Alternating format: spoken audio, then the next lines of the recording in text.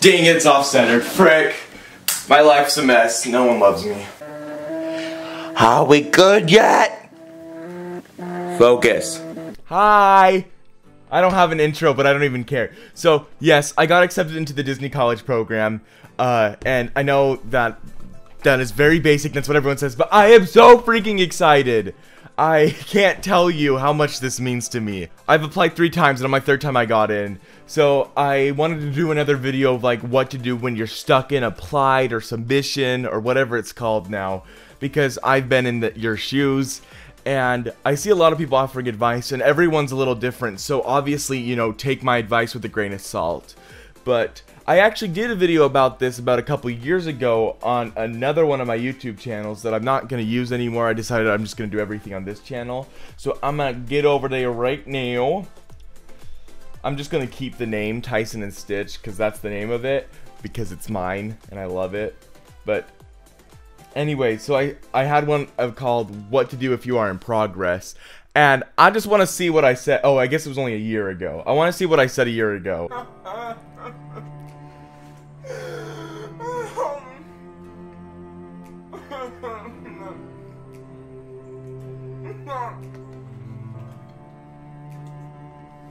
mean, that's all you really need to do. Just eat, and eat. Just know that they're probably all crap. Okay, so in progress, it sucks. You know, you just want to know you're accepted so you can pick out dates. And around this time, a lot of people have been getting accepted. So you're starting to worry. Could you not? What happens is that we start to worry, saying like, if we haven't been accepted now, it's probably the end of the world. So that bothered me a lot in my last, not my last program, but my first program. I noticed that people would wait like 2 weeks. And as soon as someone got accepted, everyone just lost their mind. They were like, well, frick, if one person got accepted and it wasn't me, I'm gonna die. There is a reason that this application process is so long. Okay, like 25,000 people apply at the bare minimum. So it's gonna take a while. Maybe they were like the very first person to apply and they literally like cured cancer and have 15 years of experience as a cashier. Who knows? The #1 tip that I'm going to say, and I'm going to stand by this forever, is be patient. Don't complain on Facebook groups to your mom, to your cat. Okay, you can complain to your mom or your cat. That's fine. But like, it's not the end of the world. I know it feels that way, and I did too. I don't know why I'm telling people this, but now that I've been accepted, I'm gonna sound like a jerk, but it's not worth it to get all like worked up over this, like, oh, I'm not gonna get in, and then get in or not get in. You just wasted so much of your life. Like, I know it's something that you really want to do, but I can't tell you how ununique that is to just kind of complain on the groups. I feel like a jerk for saying that, but everyone is going through that feeling. You aren't the only one. You can seek some friends out there, because like they're probably going through the same crap that you are doing, but don't be like, oh, woe is me, I'm the only one that's not gonna get accepted. Just live your life and don't let Disney control you. Where is my email? How could this happen to me? I made my mistakes, got nowhere to run. The night goes on as I'm fading away. Dang it, Thumper. You know, at the end of the day, you can listen to me, but you can still complain about it to all yourself as you want, as long as you're healthy about it. I don't know why I'm telling you that, because I've been just laying in my bed this whole time crying. I really don't know why I'm offering advice to you guys. Someone said that I should since I got in, but I've done the same things as you guys are. I was freaking out, and I just wanted to get in. So I'm gonna tell you what everyone else does, but I think, honestly, if you look at it, this is like everything in life. Not everyone's gonna succeed, and a lot of people are gonna fail. So you just need to realize that you put in as much as you can, and you're gonna get out of it what you can. Even if you don't get in, and you've tried 7 times and haven't gotten in, it's a really good process to go through, because it's nerve-wracking, first of all, and you're gonna... Disney isn't the end of the world. You can apply for anything else. You can also apply for professional internships, which do the same thing. At least you'll have gone through the process a couple times. Another thing to not stress about is like your resume or what you typed in, because once it's out there, it's out there. There's no point in stressing out about that. You can cringe at yourself at 3 in the morning about how you accidentally farted on your phone interview. That's fine, but it's out there. They recorded it. It's probably on Twitter now. You're probably famous for making an idiot of yourself, but it's over, okay? Just let it go. No, don't let it go. I gotta change that. Just let it be. Won't get copyrighted, Disney.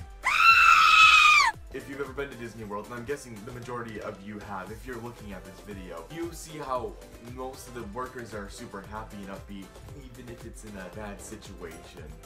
Because that's what Disney likes. That's very true. I remember my recruiter asking a lot about how I would do, not my recruiter, my phone interview person asked me what I would do in hard situations, and I have a lot of experience as a cashier, so I put up with a lot of crap from people, and honestly, all you have to say is like, I just am happy to be able to help make experiences for everyone else, and it's not about you, so don't try and make it about you. Make it about how, like, you're just there to create, like, this happiness that what Disney resembles. So, if you haven't taken your phone interview yet, I would focus kind of on that. But this is for people that are in applied and in progress, so you probably are already done with that. So, or I guess, is it called under review now?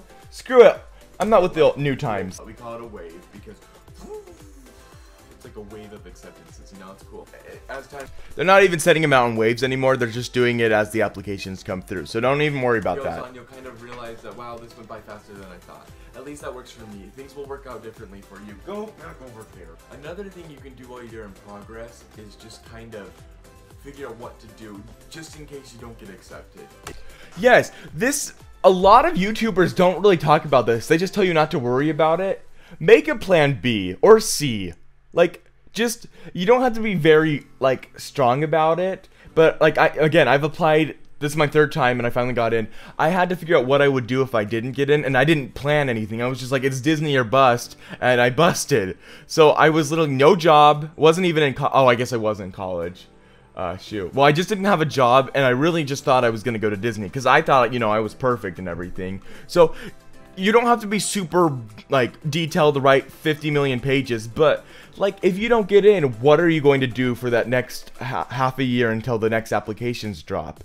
Just so you can survive until then, because, and then if you do get in, you can be like, screw it, I'm going to Disney World. And if you don't get in, be like, okay, at least I know what I'm going to do until the next one comes out. Because if you don't, you're gonna be so far behind, and I did that. Don't be like me. You don't want to start having all of these Disney plans, making friends, and being like, oh, do you want to go meet Stitch? Yeah, I want to meet Stitch. Ah! And then one of you's rejected. Words to live by. I think it's... I'm such a jerk, but I think it's so funny when people, like, the first day are like, so when we all get accepted, who wants to go to this, this, and this? And then they get this huge list of people that are gonna go with them, and then, like, 2 people get accepted. I'm a horrible person, but why in the world would you make plans with people? Like, first of all, maybe they're going to Disneyland, or you're going to Disney World. Like, they're not... I don't know. That was just me. I'm a horrible person, but please don't make plans until you know you're gonna get in there, because it's just gonna make you feel worse.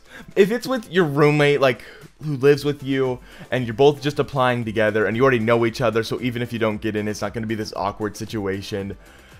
That's different, but, like, don't meet people and be like, so let's go meet this character and then do this on our first day and this and this and plan this whole thing out, because if one or both of you don't get in, you just wasted your life. I'm sorry, but you're gonna feel way worse. Everyone's gonna hate me. This is crap. I'm sorry.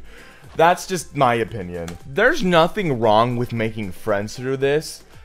So not trying to contradict myself, but don't make friends just to go hang out at Disney World.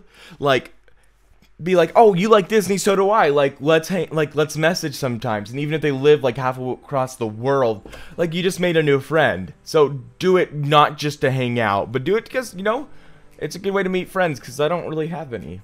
Okay, so basically what this whole video is talking about, that's probably gone way on too long, is that 3 things. Don't stress, make friends, don't get too detailed until you get in. That's it. That's really all you need to do. Because it's just like it's fun to daydream. Go ahead and daydream. I mean, obviously, but I always feel bad inside when these people have so many plans and then they get a rejection letter because they didn't get in, and now they have to wait, meet new people, and do the whole process over again in hopes of actually getting in. So that's just my advice. If I can add anything new from my previous self is, you know, just be there, be as flexible. If you haven't taken your web-based interview or your phone interview, be as flexible as you're willing to go. You know, a lot of people really don't want to do like quick food service and whatever it's called.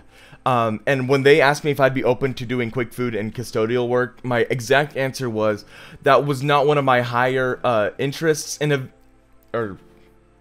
that is not one of the roles that I'd be highly interested in, but I would rather accept one of those roles than not be accepted at all. And she said that was awesome. So because I would love to work there if it meant I got to keep working at Disney World. So the only thing I wasn't comfortable with was lifeguarding, because I don't really want to be 100% in charge of your little kids.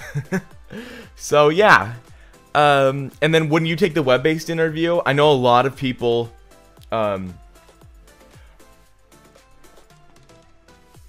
so if you're an applied and you get to the web-based interview, yay! So here's some things about it. Everyone, I've only heard two things. It's either don't be 100% honest, like obviously you know the answers that Disney wants to hear, and the second one is only answer like highly agree or highly disagree. I didn't do either of those, which sounds horrible, but like, you know, the answer is what Disney wants to hear. Yes, I am. It'll ask you if you're like a clean person or whatever. And I'm going to be honest, sometimes I mess up and screw up, but Disney doesn't leave room. That the survey, the web-based interview doesn't leave room for you to be like, not really, but I always try to keep it clean. They don't, that's not what they're listening for. They're saying that, oh, he only does it 50% of the time, mark down. So if you are 100% positive that you were going to make a big effort to be a cleaner person, mark down highly satisfied. It's not really lying. It's just, if you say that, oh yeah, you know, sometimes I do have a messy room, and you put disagree, like, they don't want that. They want someone who can prove to them that they're going to clean up after themselves. And the second of all is, there are some times where the answers kind of make you look bad either way you answer it. One of the questions was that you put your job in front of the customers, and that, or something like that, and I was like, holy crap, if I say I disagree, that means I don't want to do my job, and then if I say I agree, it means I don't want to care about the customers. So it would be like a lose-lose situation. So those are the ones where you can kind of go in the middle, or a little bit or less. I put disagreed slightly because I want to do my job, but I'm not going to just ditch everything so I don't have to help a customer. So honestly, just fit the question that you think that Disney's going to want to hear, that you are willing to do yourself. Because if you lie completely and get up there and you're not who you said you were, that's your fault, boo. Alright, well, I think that's it. If you have any questions, please let me know. I actually haven't been a cast member yet, so if you need some questions about what it's like down there, don't talk to me yet. Talk to me in January. I'm so excited! Okay, well, if you have any other comments, ideas, things that you want me to talk about or want me to do, I'd be glad to. Just let me know. So I hope you have a great rest of your day, and if you're still unemployed, I'm rooting for you so that you can come down and take flawless pictures of me. Bye! Why did I kiss? Ew, gross. I got